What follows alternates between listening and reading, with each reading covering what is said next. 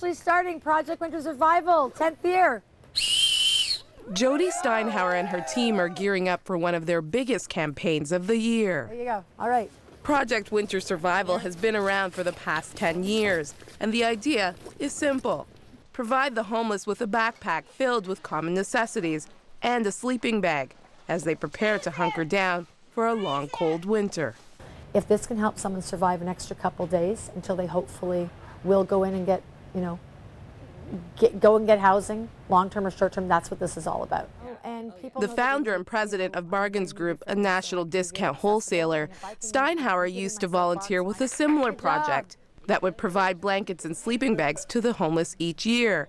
But when the initiative ended, social agencies started looking for someone else to fill the gap, and hence, Project Winter Survival was born. It was really through my business acumen of focus groups finding out, what do these people need? What are the challenges on the streets for the ministries, churches, and agencies?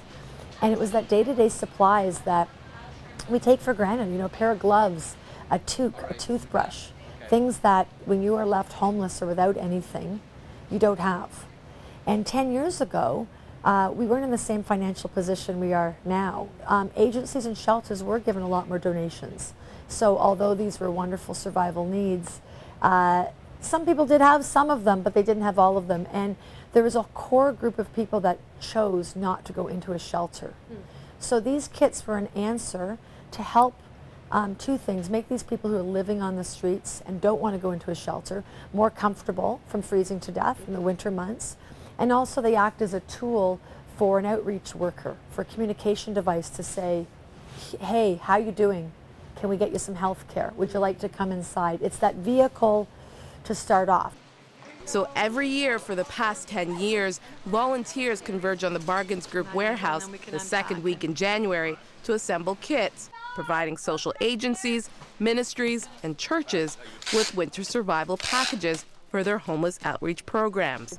But Jody says this year, the need is even greater. This year, we've been having phone calls as early as July from the agencies asking us, please, Jody, begging, make sure you do it this year because we're going to have a problem. We do not have any supplies. Our budgets have been cut. There's nothing. Each year, we have between 6,000 to 7,000 kits actually asked for. So although we're doing a great job here, and I'm so proud of what we've done, we are not even able to give out half of what's accurately needed. And those 6,000 to 7,000 are through the applications that we've vetted that are true, verified people that we would give, agencies we would give the kits to. So we are able to, hopefully our goal this year is to do 2,500 kits. And so far, we have enough already for approximately just under 2,000. We are in the home stretch. And the winter is just coming out. It's been a late one, but we're hoping people will open up their hearts. And we need to get to that last little bit because these kits go out and they have to last the agencies the entire winter.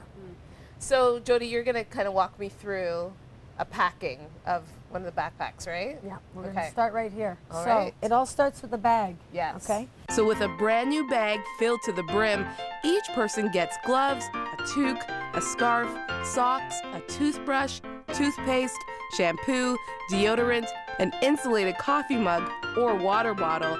This backpack is getting pretty heavy. Hand sanitizer, Kleenex, a health snack, a bottle of water, and even a rain poncho.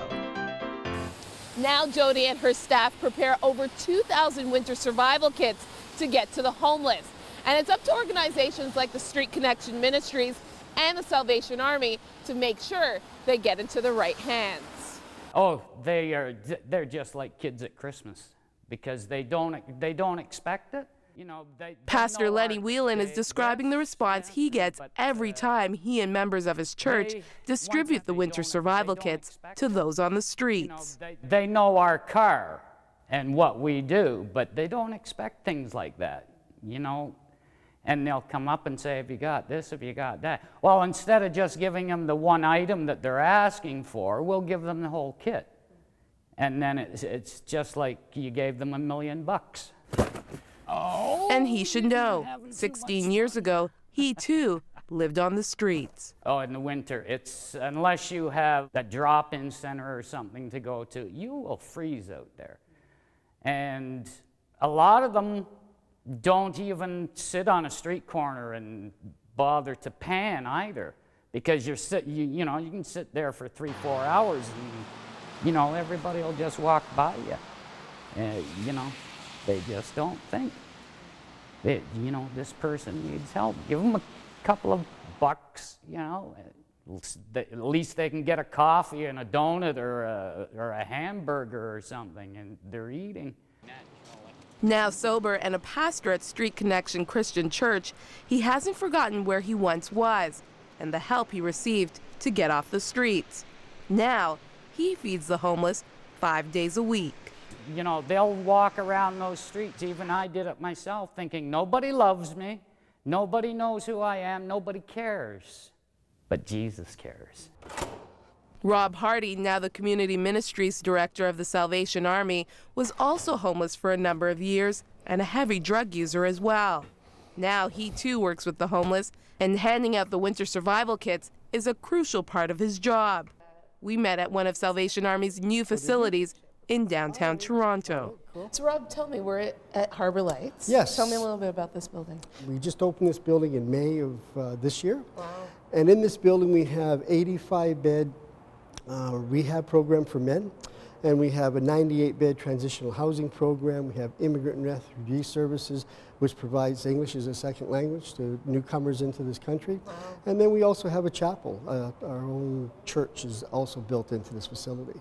So Rob, when you're out on the streets and you're handing out these kits, and today's a rainy day, so it's not a great day for handing them out, what is the response from those that get these amazing backpacks filled with all of these great things?